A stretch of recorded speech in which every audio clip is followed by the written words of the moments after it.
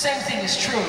I was in it and I knew that they were the glory days. I felt so fortunate to be allowed to come into your homes, your living rooms, your kitchens. So many of you making dinner, watching Oprah show.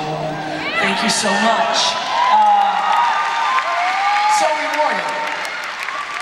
So rewarding. It was the great reward. I thank you. No, I thank you.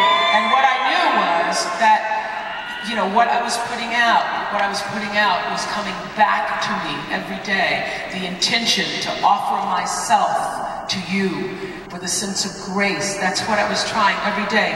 I would come down in the elevator and I'd have a prayer that whatever I did or said would only be said or done through grace, so that you could feel, no matter what the show was, you could feel the energy of the grace, and you returned it to me multifold. I thank you for that.